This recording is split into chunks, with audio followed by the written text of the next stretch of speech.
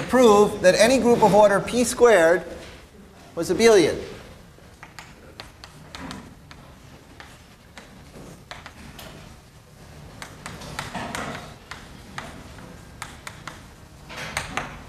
Well, we already knew that any g of order p is cyclic. So therefore isomorphic to the group Z mod pz by sending a generator of the cyclic group to 1. And we're going to start to develop methods that allow us to analyze G. What about G of order PQ or P cubed? Slightly more complicated products of primes. So we're going to need, here we know non-abelian groups of these orders, at least of order 6. We have S3 of order 6. And last time I gave you an example of a non-abelian group of order P cubed where you took these matrices over the field of P elements. So there are interesting groups of these orders, and we might want to classify them. And to do that, we're going to need to develop a little bit more machinery internal to finite groups. Now let's proceed with this theorem a little bit. I claim that once we know that any group of order p squared is abelian, there are only two possibilities for it. Only two such groups up to isomorphism. Namely, any group of order p squared is going to be isomorphic to one of two groups. Any group of order p is isomorphic to this group. So there's only one group up to isomorphism of order p. So a group of order p squared, there are two possibilities. The first case is that there is an element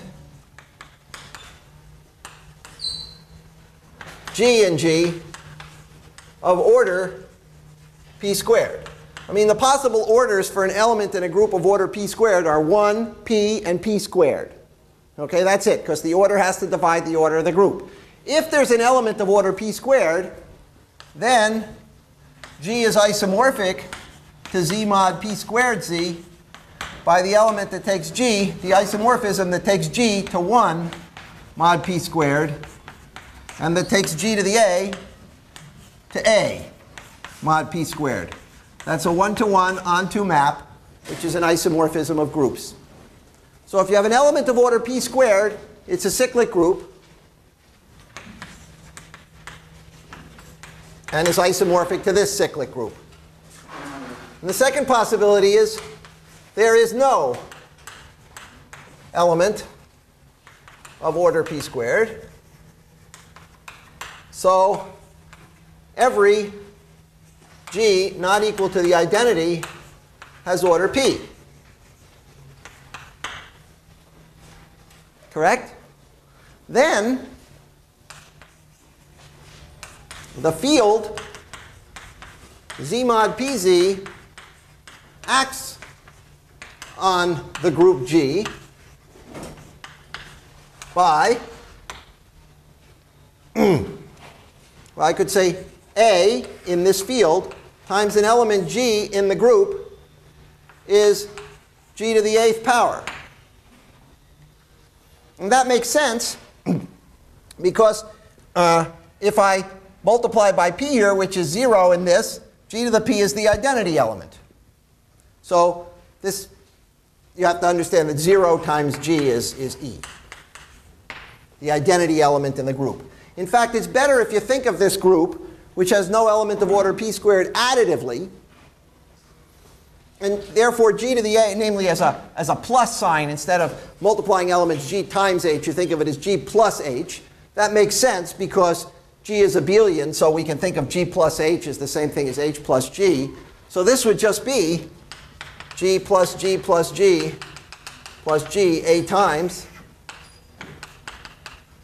And this would just be the identity element we could think of as 0 in the additive group. And consequently, what we get in this case is that the group G is actually a vector space over this field.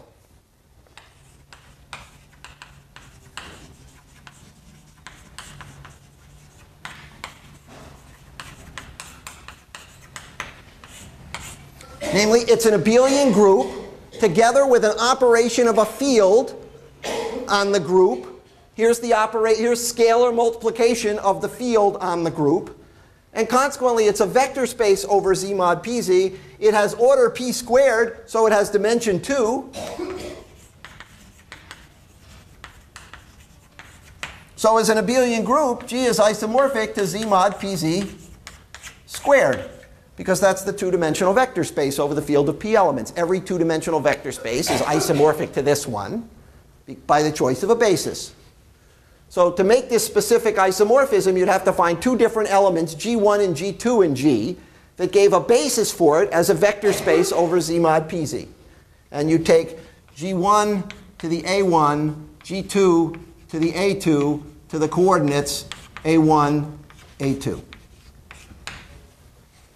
So if every element has order p, then you have an action of the field on the group, turning the group into a two-dimensional vector space, and you get this.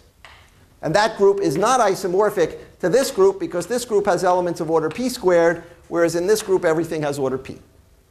This is not a vector space over the field of p elements, because in a vector space over the field of p elements, p times anything is 0. Whereas here you have things where you have to multiply by p squared till you get 0. This, by the way, gives a very interesting construction of a group in general. In general, if n is bigger than or equal to 1, we have the group G, which is Z mod PZ to the n, an n-dimensional vector space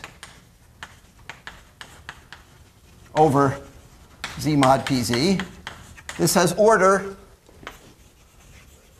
p to the n, every element not equal to the identity of order p,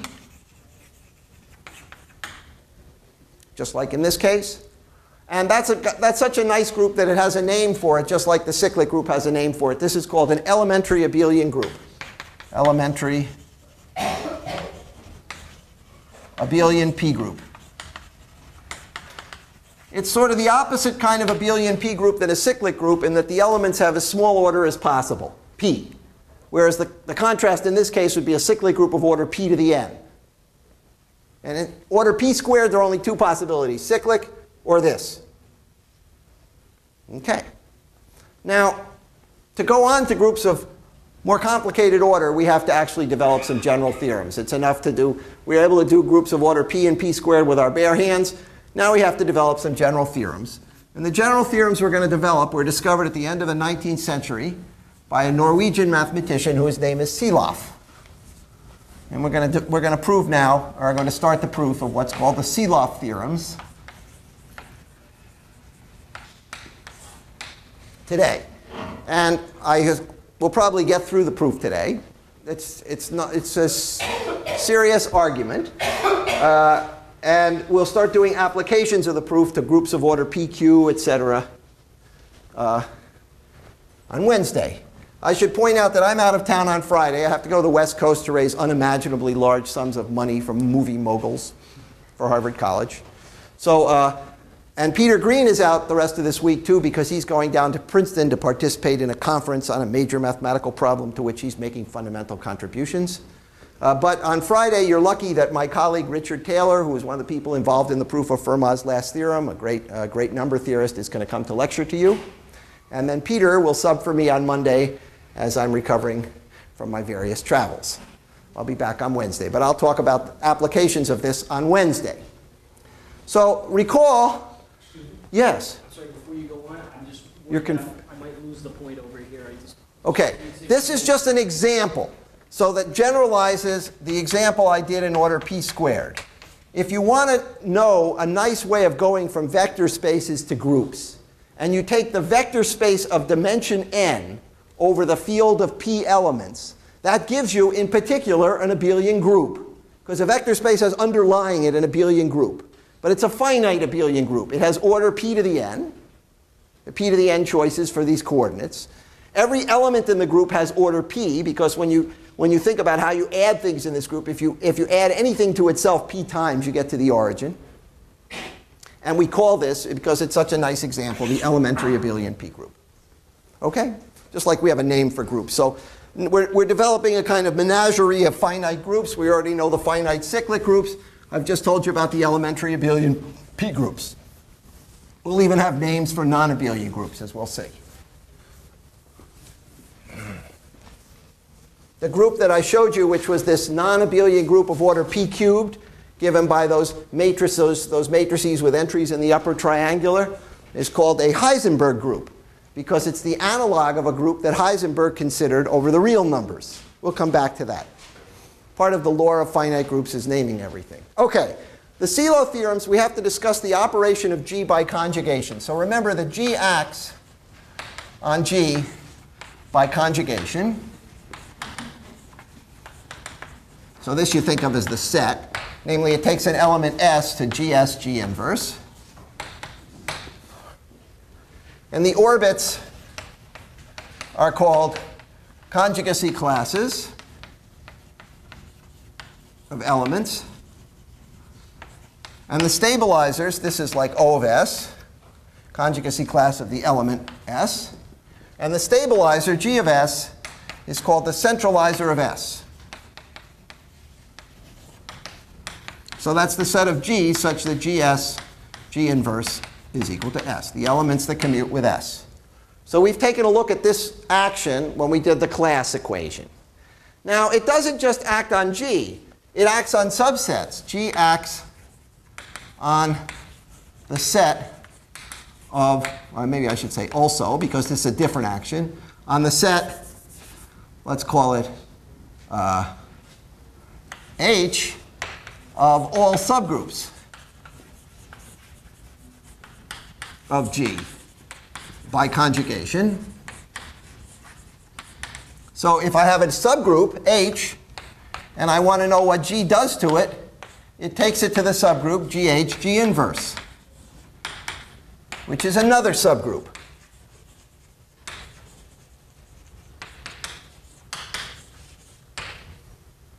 Okay? Yeah? Is G acting on set H of all subgroups of G or G class? G acts on its own subgroups. Doesn't necessarily act on subgroups of another group.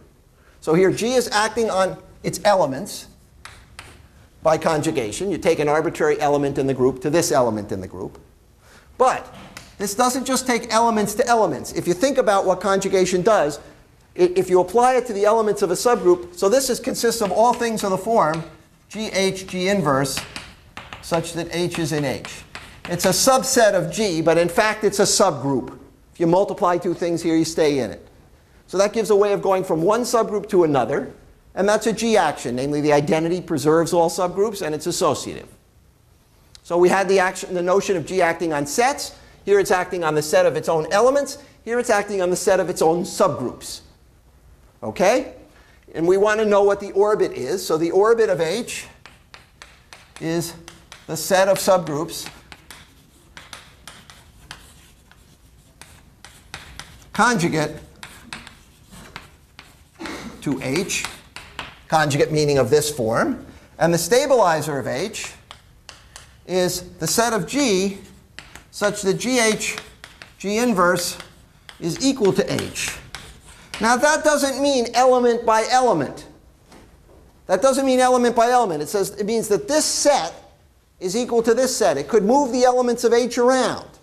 So you don't think of that as the centralizer of H. It doesn't centralize everything in H. It just takes the set to itself. So this is what's called, in group theory, the normalizer of H.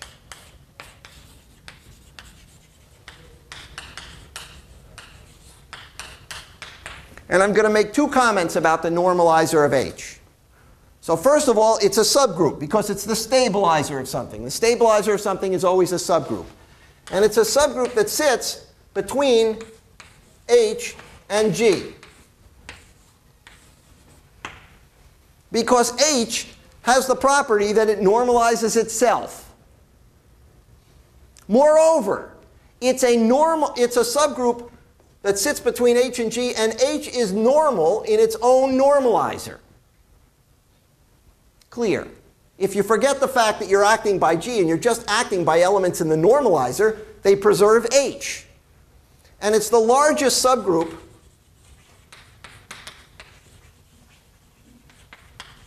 of G containing H in which H is normal. I mean, if H is a normal subgroup of G, its stabilizer is the entire group under this action. Right? That's what it means to be normal in G, that this subgroup is equal to H for all G. It's certainly equal to H for all H. So you see what you can add to H that preserves H in this conjugation business, and it's the largest subgroup of G that normalizes H. So I'll give you two examples of normalizers. It's an important concept. In the group S3, if we took a look at the subgroup A3, the alternating group, which is the identity, the permutation 1, 2, 3 in our new notation, and the permutation 1, 3, 2, namely the elements of order 3 and the identity, that's a normal subgroup of S3. It's the only subgroup of order 3. So the normalizer of this group is A3. Normalizer of A3 is equal to S3. However, if you took instead the group E12 of order 2 inside of S3, and you asked what elements normalize this, well, if they normalize this, they would have to take this element to itself, because there's no other element of order 2 in the group. You see, here you can normalize this by permuting these two elements. That would be OK. And in fact, when you conjugate this group by this element, you'll see it permutes those two elements. So it doesn't centralize it, but it normalizes it. Here, if you have a group of order 2 and you have something that normalizes it, it has to centralize it. And if you calculate what elements commute with this element, there are no other elements but this element. And so in this case, one finds the normalizer of H is just H. So those are the two extremes. You can have nothing else preserving the group, subgroup, or you can have the entire group, or you can have things in between. If you want an example of something in between, and this is also an important special example, if you take the subgroup H inside of 2 by 2 matrices that looks like this, A, B, like this, inside of G, which is GL2 over a field, any field, you'll find that the normalizer of H are the set of matrices that look like this.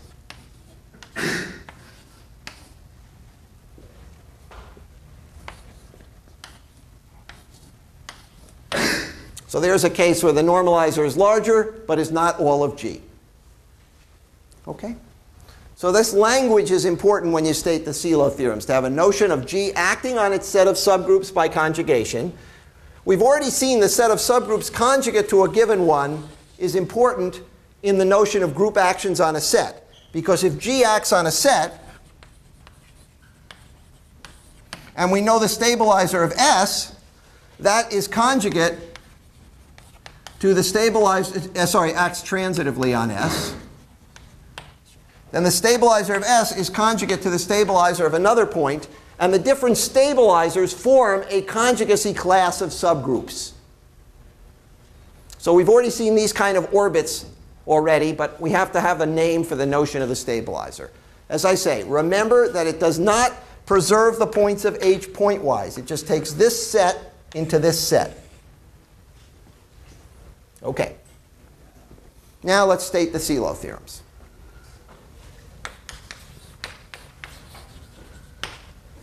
I need a blackboard for that.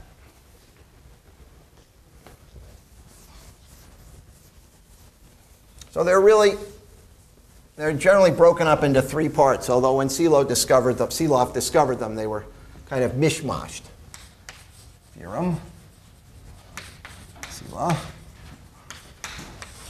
Assume G is a finite group of order n, which is factored as p to the m times n, some power of a prime p times a number where n is prime to p.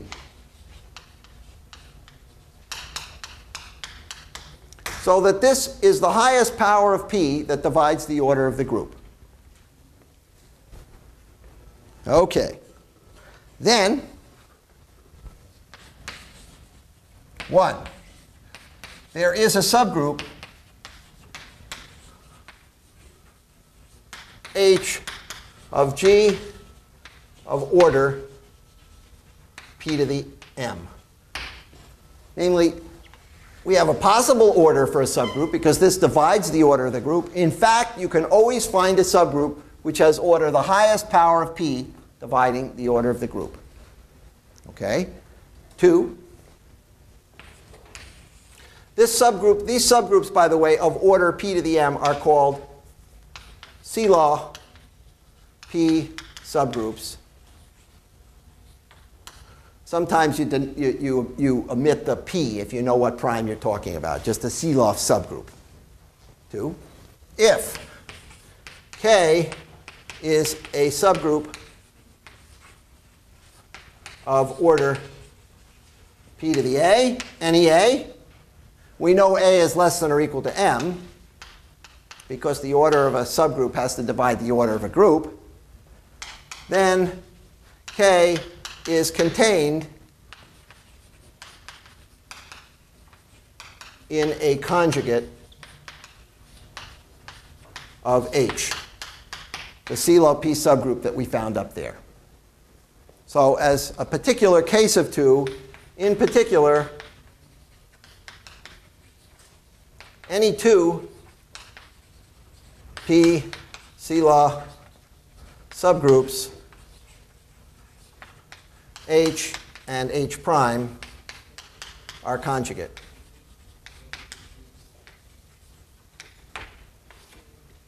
Because, take the case where K has order P to the M, so is a C-law P subgroup.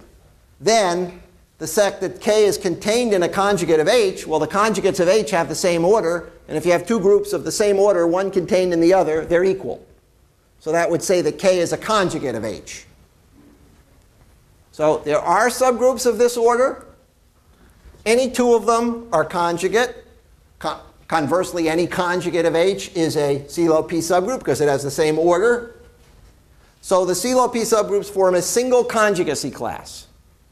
That's an important thing to know. You can't have any better than that.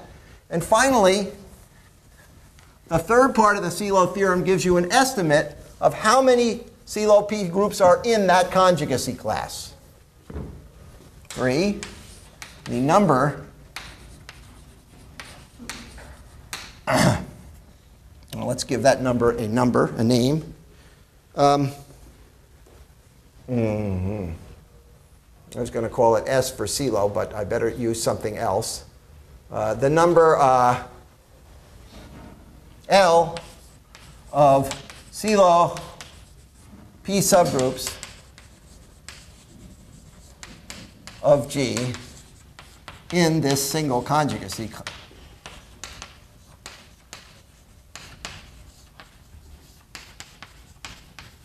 Divides M,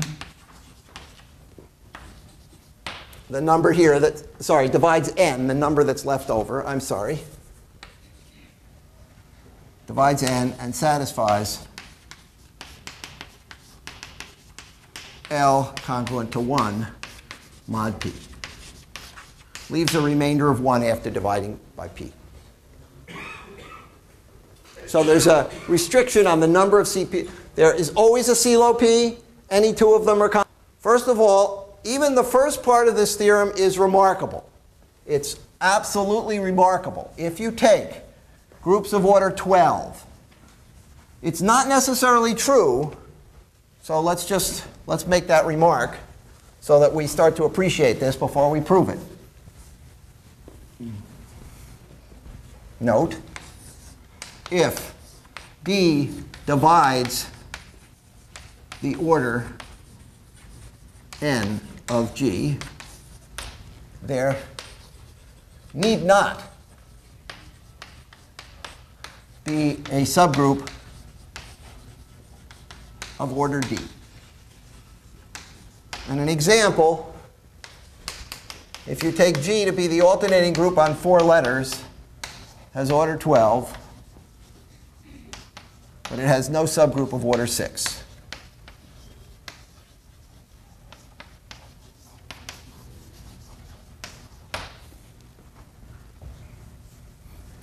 Okay? So this is now notice that this is not the power of a prime. What the C-law theorems would tell us is there exists an H of order 3, a C-law 3 subgroup, and there would be an H prime of order 4. Those things are forced by the C-law theorem. But this is PQ. C-law theorem says nothing about that. So sometimes this is called a local theorem in group theory. Local because it's localized at one prime. You only focus in on one prime. OK, let's start the proof. So there are many, many proofs known. Many, many proofs. I think there now must be 20 or 30 proofs of this theorem that have been discovered. And I like the one in Artin very much. I'm going to imitate it. I'll probably try to give you some others later. So Artin is basing it on the following fact.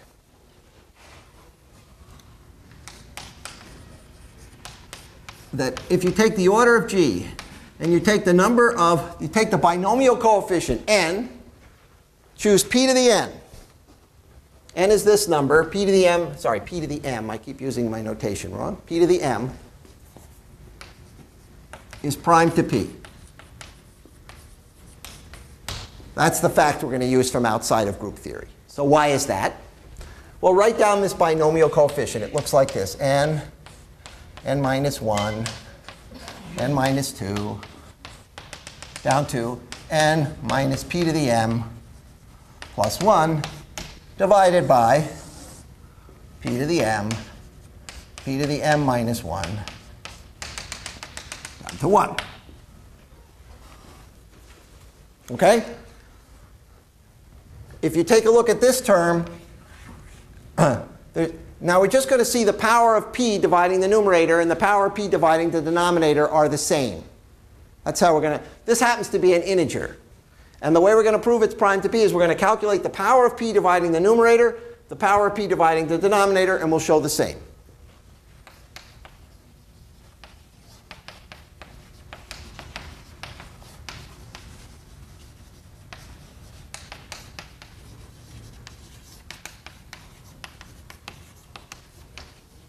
So that's a nice thing you can do about fractions. It's based on uniqueness of prime factorization.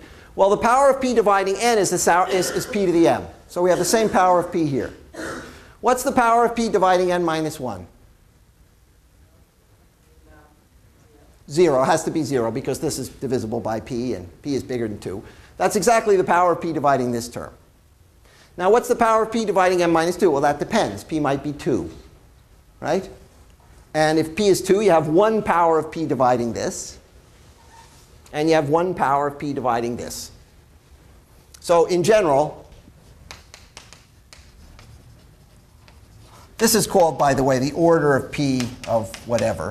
The power of p dividing n minus k is equal to the power of p dividing p to the m minus k. And I'll let you check that out. These k's, by the way, are all less than p to the m.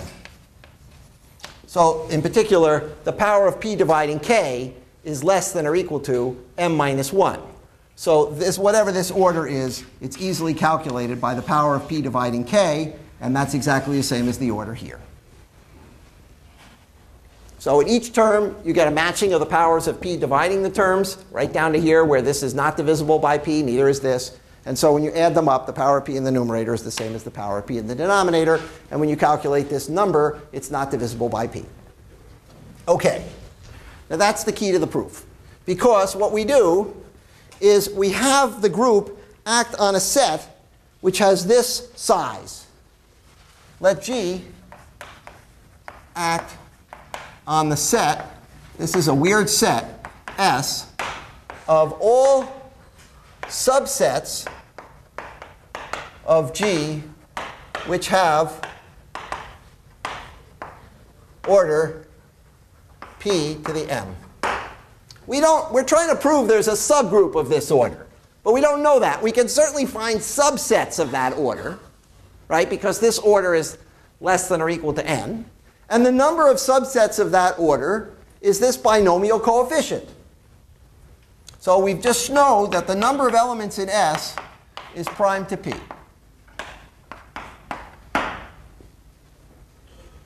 Okay. Now we're going to get our CeLO subgroup as the stabilizer of something in that set.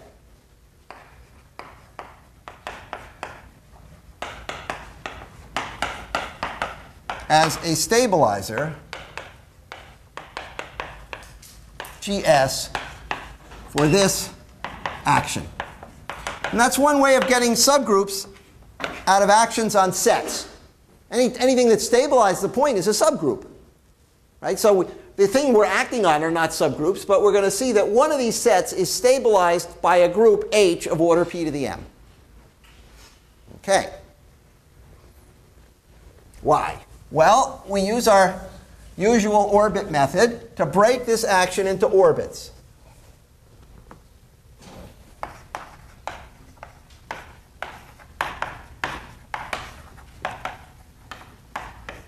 Which tells us that the number of elements in S is equal to the number of elements in the first orbit plus the number of elements in the second orbit plus the number of elements in the nth orbit. And on each orbit, the group acts transitively. So in the first orbit has size the order of g divided by the stabilizer of S1. And the second orbit has size the order of g divided by the stabilizer of S2, down to the order of g divided by the stabilizer of Sn. So that we've been doing in general for group actions on sets. It's a finite set. We break it into orbits. On each orbit, the group acts transitively, so the size of the orbit is g modulo the stabilizer, because the transitive action is modeled on the action of cosets of the stabilizer. Okay. This has order prime to p. If every one of these orbits had size divisible by p, there's no way you could add them all up and get some number prime to p. Correct? So the conclusion is that one orbit has order prime to p.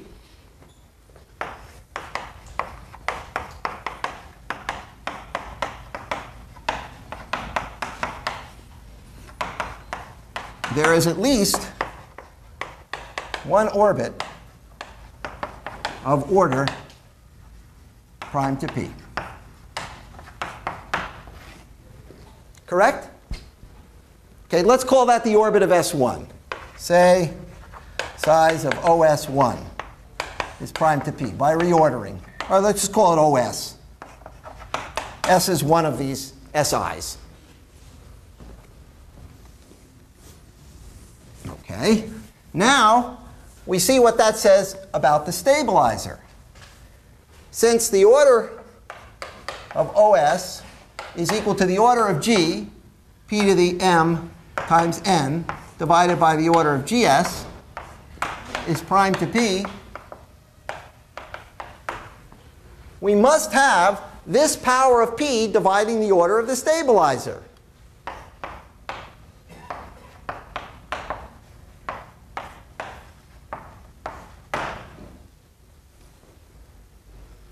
Okay? Because if you have a number expressed as an integer over an integer and it's prime to p, the power of p dividing the denominator must equal the power of p dividing the numerator. Same argument we did for the binomial coefficient. So p to the m divides the order of the stabilizer. So this is beginning to look good. If we could just show that it wasn't any larger than p to the m, then we'd have our CeLO subgroup. But I claim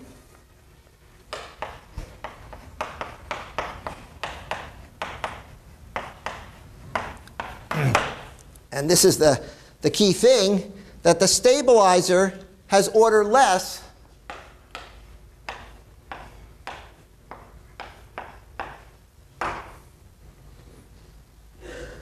Okay, we're going to see that in a second. I should have said, by the way, Oh my God. I didn't even tell you how G acted on the sets. I said let it act on the sets, but I didn't tell you how it acted. So, no, I don't want it to do that. I want it to act on the sets by translation. Sorry. By translation. So if I have a set, if I have a subset of G, which I better not call H, I'll call it J in G, goes to GJ in G by left translation. So this set has the same size as this set. Yeah? Just to be sure, you're using the pound sign and the absolute value of In the same way. Interchangeably, I'm sorry. So this also means the order of GS. I should be more systematic, and if I were Bourbaki, I would have chosen one and used that one, but I'm using them interchangeably. Good point. Good point. So let's go over the action on the set is like it acts on points of the group by left translation, not by conjugation. So it takes a set J to this set J, and so the rest of this argument didn't depend on what the action was. Made no reference to the action, just used the fact that the number of things it's acting on is prime to p, therefore there has to be some orbit of order prime to p, therefore there has to be some stabilizer divisible by that. But now I'm going to claim, using the action, that the order of GS is less than or equal to p to the m. In fact, I claim, in fact, the orbit of S is a union of, let's see how I want to say this. I always get confused at this point. Yes.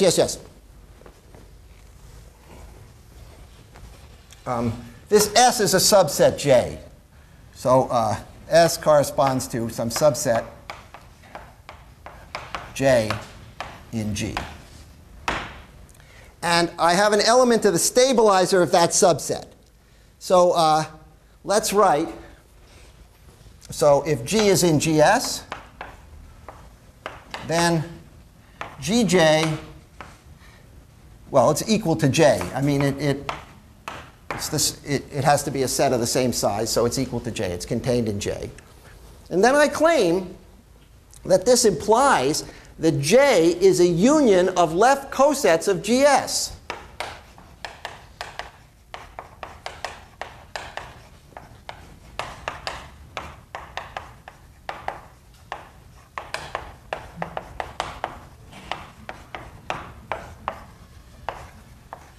For the stabilizer, in particular, the order of J, the size of J, which we know is p to the m, is a sum of the order of GS a number of times. In particular, the order of GS is less than or equal to the order of J,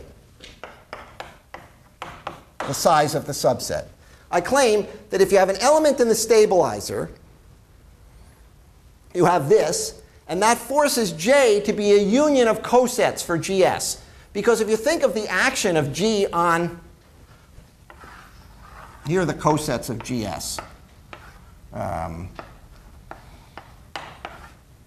If you have one element in J, then you have all the elements in that coset in J, right? Let's see if I've got it the right way. GJ, GS. Yeah, if I have an element in one of these cosets, suppose I have an element in this coset, J, then I claim that I have all of GS in J, because G stabilizes that by left multiplication. So I stay in that coset, and I can get anything in that coset from anything else in that coset by translation by GS. Likewise, if my element J contains some element in another coset, then by the fact that G stabilizes that, I can get anything in that coset by translating by GS. And consequently, the only stable subsets I can make under this GS are a union of these left cosets. And consequently, the order of J has to be bigger than the order of GS, because the order of GS is the size of one of the cosets. And that's the end of the proof. The first is that p to the m divides this order, but on the other hand, the stabilizer of a subset has order less than or equal to p to the m. And in fact, you'll find that a subset has stabilizer of order exactly p to the m if and only if it's a CeLO p subgroup. And that's the end of the argument, although you don't need it. In fact, J has stabilizer of order p to the s if and only if J is equal to H is a CeLO p. In which case, J is equal to GS is equal to H. So the only subsets that have a stabilizer of this order, and we have to have one subset whose stabilizer is divisible by this, are the subgroups which are CeLO p subgroups. And that's the proof of the existence of a subgroup of order p to the m. So again, this is a fairly complicated argument. You've got to go through it yourself slowly. A divisibility argument shows that you have to have some stabilizer divisible by this number, but any stabilizer has order less than or equal to that number. Therefore, there has to be some stabilizer of order equal to that number, and that happens to be your CeLO p subgroup. Okay. That's the easy part of the theorem. Now, let's prove part 2.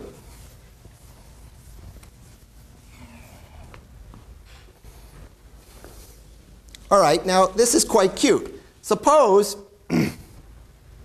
I take my CeLO subgroup. H is my CeLO subgroup found by 1.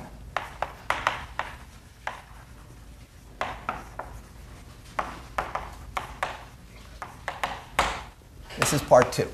And I choose, and I have the group action G acts transitively on the coset space of H, which has order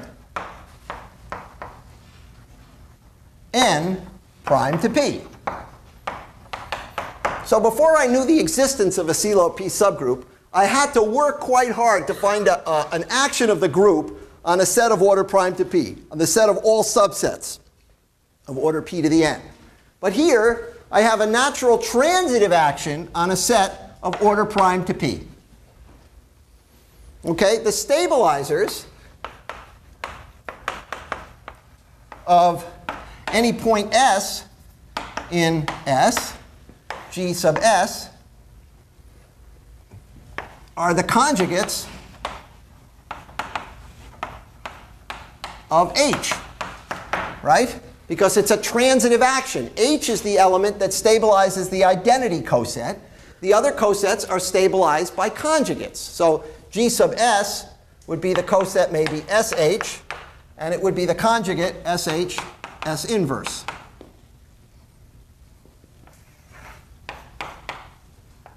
Sorry, G sub S would be this. If it acted on, the stabilizer of that coset would be this conjugate. So that's also a p-CeLO subgroup. And we get all the conjugates of p-CeLO subgroups by taking the stabilizers of points in this action. Okay, now let's see why any p group is contained in one of these. Let K, sure, I'll stop. So we're going to try to prove that this, by the way, these things are called p groups, groups of order p to the a. So we found one CeLO group. I claim that its conjugates are the stabilizers of other points in this set for the left action. If you want to stabilize this coset, you get this conjugate, and any conjugate comes from such a stabilizer. And now I'm going to start with another p group, another p subgroup, and have K act by the restriction of the G action on S. Namely, have K act on the cosets of H by left translation. Just restrict the G action to K. That makes sense. Okay? Again, since this order of the set is order prime to P, there must be an orbit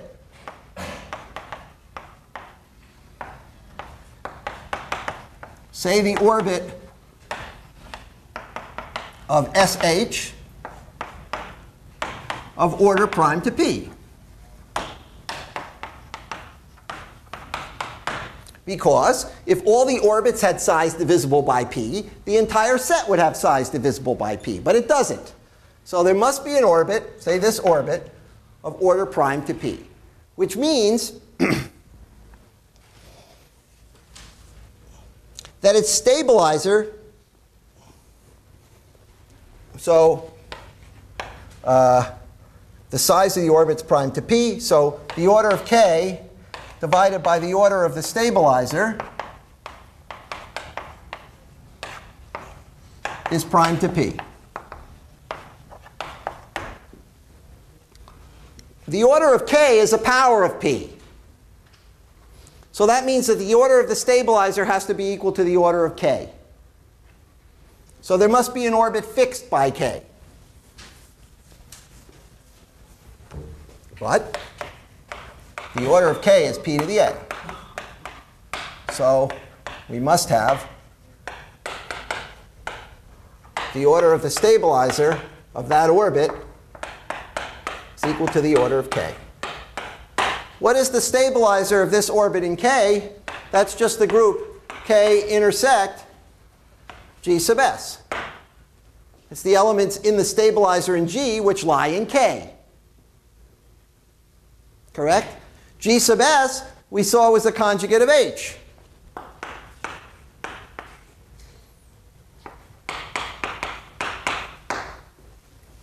So the order of this group has to be the order of this group, and the only way that that can happen is if this group is contained in this group.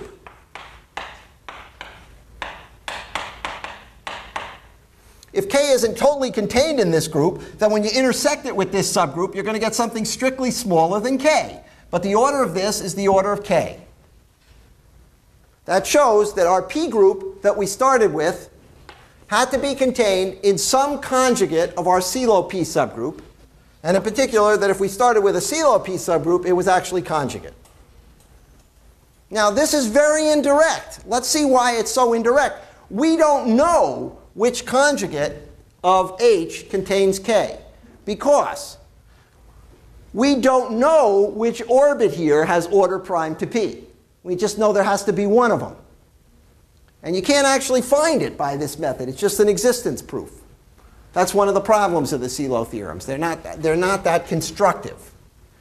Finally, let me try to do 3. We may not have enough time, but I'll start this again on Wednesday. Take a look through these proofs. They're exceedingly clever counting arguments. No one would suggest that one should just sit down and do these for homework.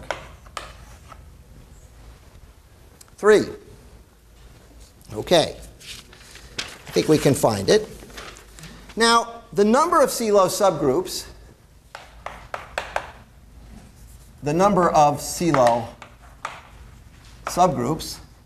which we called L, is, I claim, the order of G divided by the order of the normalizer of a CeLO subgroup.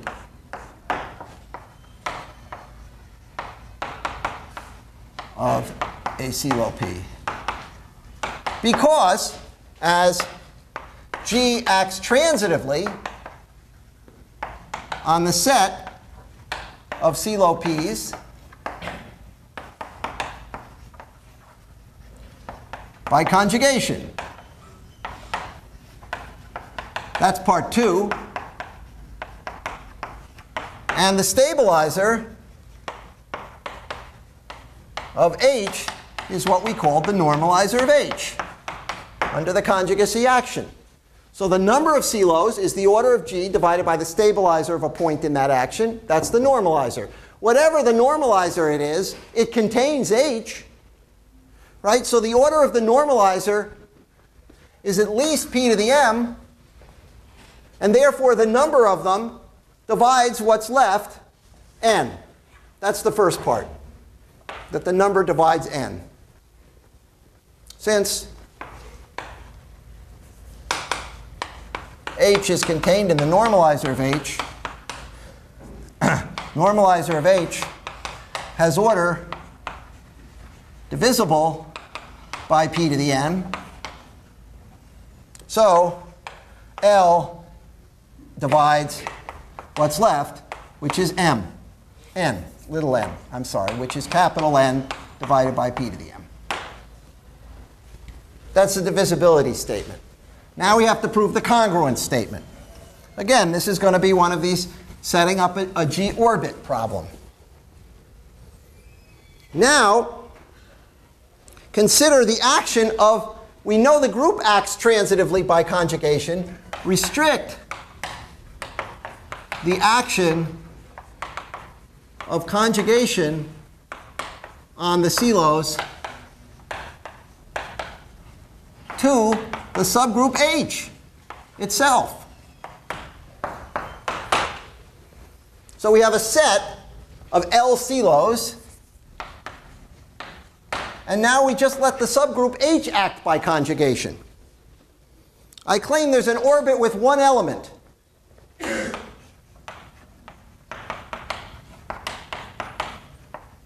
Has one element.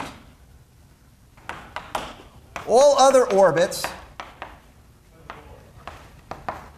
have p to the a elements with a greater than or equal to 1. That's the claim.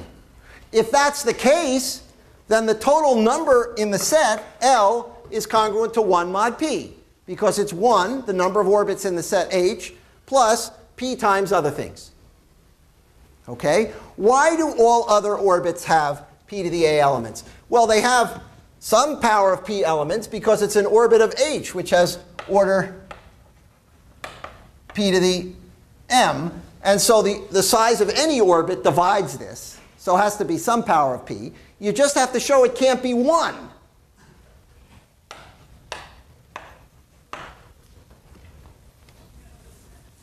So suppose there was another CeLO P that was stable under conjugation by H. If H prime were in an orbit of size 1, then H normalizes H prime. Right? That just says that under conjugation by H, H prime is stable. So H normalizes H prime. So H and H prime are two subgroups of the normalizer of H prime. Now this is a killer. Are you ready? Watch this. This is a subgroup of G. So its order is some power of p. In fact, it has to be p to the m times some n prime. Maybe some n prime. But in particular, this power of p is the same power of p that divided the order of G. It has to be there because it's in these two things. Therefore, these two things are CeLO P subgroups of this. Correct? We forget about G now. They're now both CeLO Ps